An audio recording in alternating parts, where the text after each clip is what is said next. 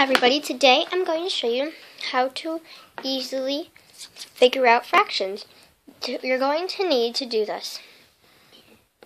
You're going to need 1, 2, 3 Hershey Kisses. And now you can see as I cut the tops off, because that way they're easier to cut with a butter knife. Adult supervision required.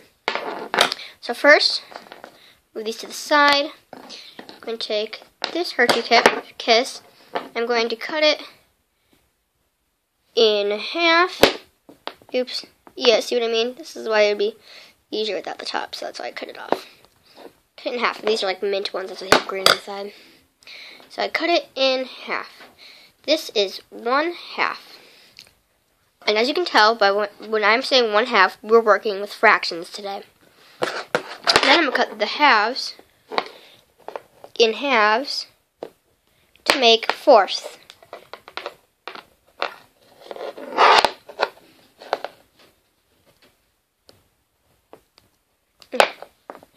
There. So they're supposed to be equal, but this is really hard to hold the camera with one hand and cut them with the other. So, and this might get a little messy. So, I'm going to take our pieces, move them over a little bit. There you go. So now you can see that we have 4s. Now if you take 2 of these, you can see that there's, so if I were to give this to my friend, I'd be like, okay, here's one for you, here's one for me, here's one for you, and here's one for me. If I were to divide it like that, you can tell that each of us get 2 pieces. If you put these 2 together, it would equal 1/2. So therefore, 2/4 is equivalent to 1/2. So, the fractions 1/4 and 1/2 are equal to each other. They are called equivalent fractions. Just like if you had 4 8s, that 4 plus 4 equals 8. So therefore, 4 8s is equivalent to 1/2. Now put these pieces to the side.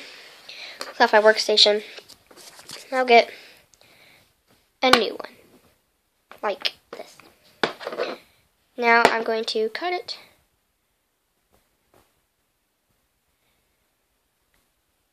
in half, like that. Move 1/2 to the side, so we have 1/2. I'm going to grab another one of these, third one, and I'm going to cut it again into 4ths.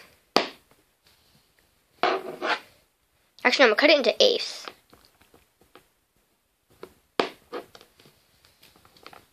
So cut the halves in half, and cut those also in half. No, let's just stick with 4s because these are kind of getting really small. And I don't think I can cut that in half again. So we have 4s. If we were to take 1/2 and 3/4, which one's bigger? 1/2 or 3/4? If we know that 1/2 is equal to 2/4, is 1/2 bigger than 3/4 or smaller? I'll give you time to answer. If you guessed 3/4 is bigger than 1/2, you are correct, because this equals 1/2.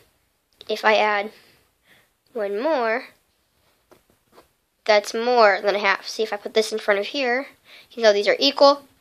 But if you put this guy here, it is not equal because this is bigger than that. Let's say, bring back my 4ths from earlier. Now we have 8ths.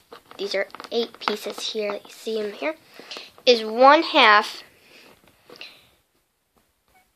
bigger or smaller than 4 8ths? I'll give you time to answer that question. If you guess they are equal, you are correct, because 1/2 we said before, is 4 plus 4. So if we do 4 plus 4, it equals 8. So that means 4 is half of 8. So 4/8 is equivalent to 1/2. Which one is bigger? 1/2 or 1, 2, 3/8? I'll give you time to think about it.